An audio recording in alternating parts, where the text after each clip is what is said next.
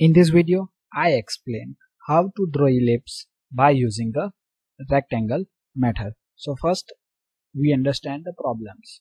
So we need to draw ellipse by using the rectangle method. So you already know there are various methods to draw a ellipse.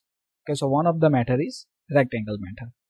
For drawing the ellipse, we are required the two dimension. One is called major axis and one is called minor axis. So here major axis is given 100 mm, minor axis is given 70 mm. First step is we need to draw rectangle taking major and minor axis as a sides. So first here I draw the one major axis and its dimension is 100 mm. 100 mm means 10 centimeters. So by using the scale and pencils you need to draw one horizontal lines and the dimensions of this horizontal line is 100 mm.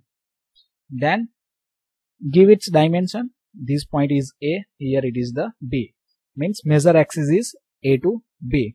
Then from the center of the major axis, so center of the major axis means from this point we get a 50 mm as a centers. Okay, and from the centers we need to draw the minor axis. So what is the length of minor axis? Length of the minor axis is 70 mm. So from this center point of the major axis we draw the vertical line. Vertical line means 35 mm long line above the major axis and 35 mm lines below the major axis. Okay, so total line is the 70 mm long.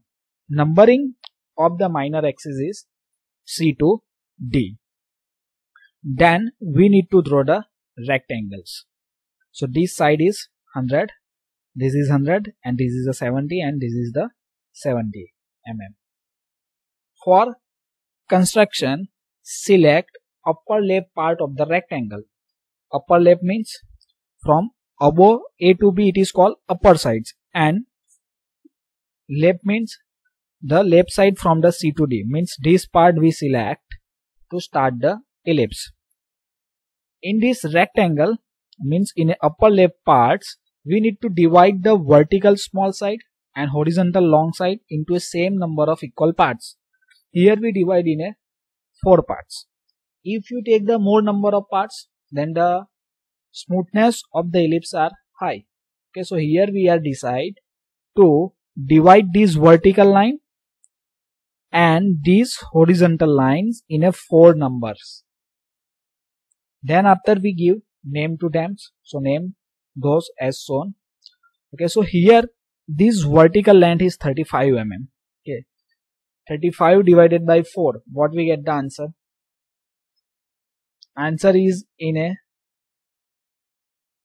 8 point something answer we get. So it is difficult to divide this vertical length in a 4 equal part by using the scale. Okay, so what we need to know? We need to draw one inclined lines from the point A at the any angles. Okay, and what is the length of this inclined line? Length of the inclined line is the 40 mm, because we need to divide this part in a 4 equal parts, or either you can draw the length is the 20 mm. Then after this line is divided in a 4 equal parts. Suppose we draw this inclined line 40 mm long. Okay, then we can divide the 10 mm 4 equal parts. Then this last part is connected with these points. Then after by using the roller scale or a drafters we draw parallel line from these all the points. Okay, so these with respect to this line we need to draw the lines from all the other points. Okay, so here we get the 4 equal parts. Then after we give them numbers, that is a 1, 2, 3 and 4. So instance of the 4 parts you can divide in a 5 parts. Okay, so it is 35 divided by 5, we get the answer is the 7 mm. Okay, so 7 into 5, 35. So 7 mm is easily putable by using the scales. Okay, so you can divide in a 5 parts for easiness. Now this horizontal length is the 50 mm long. So 50 divided by 4 we get the answer 12.5. So 12.5 is not accurately put in by using the scales. So we need to do the same procedures. We need to draw one inclined line at any angles. Here we need to divide in 4 equal parts. So length of this inclined line is the 40 mm. Then after divide in a 4 equal parts of the 10 mm. Then connect the last points with these points, and then after draw parallel lines of this line from all the points. So we are divide these horizontal lines in a equal parts and gave them number 1, 2, 3, 4. Now join all the vertical points. Vertical point means these vertical points 1, 2, 3, 4 to the upper end of the minor axis. So which is the minor axis? C to D is our minor axis, and upper part of the minor axis is D. So we need to connect these all the 1, 2, 3 points of the vertical lines with this point D, and all horizontal points, these horizontal points 1, 2, 3, 4 to the lower end of the minor axis. Then after we need to extend some lines. Okay, first we connect these vertical parts 1, 2, 3, 4 with these D lines. Okay, and this horizontal one point is connected with the C, and this C to 1 line is extend up to D1 lines. Okay, so here in the 5th point same thing is written, the extend the C1 line up to D2 1 lines and mark at a points. So here we mark it is the our 1 points. Then after this 2 point of the vertical part is connected with this D, and this horizontal 2 point is connected with the C, and this line is extend up to D2 2. So here we get another points.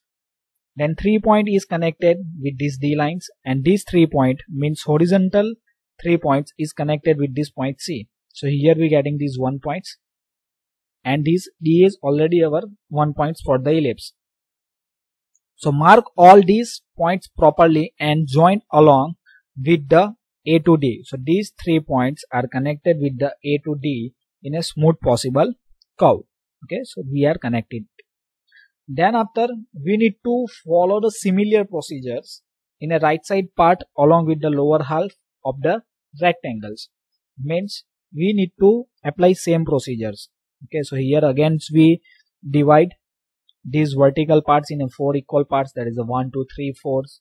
This horizontal line is again divided in a 4 equal parts, that is 1, 2, 3, 4. Means again we need to draw this inclined line here, then perfectly divides, or you can directly putting this point by using the scales or a drafter directly here. Okay, then this 1 point is connected with this D, 2 point is connected with the D, this 3 is again connected. Now from the C we connect this 1 and extend up to these points.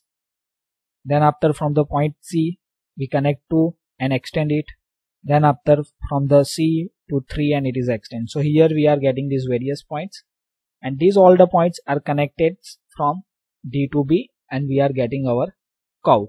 Now similar procedure is done in the lower half of the rectangles.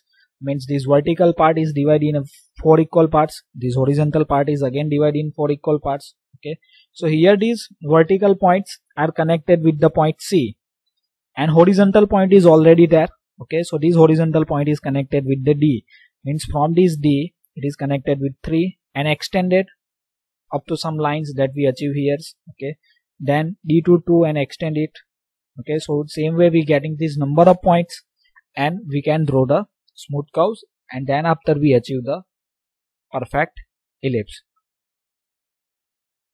So thank you for watching this video. If you learned something, then like the video and subscribe my channels for watching the more video related to engineering graphics or engineering drawing subject or other subject of this mechanical engineering. For more video I request to visit the playlist, or you can visit the description.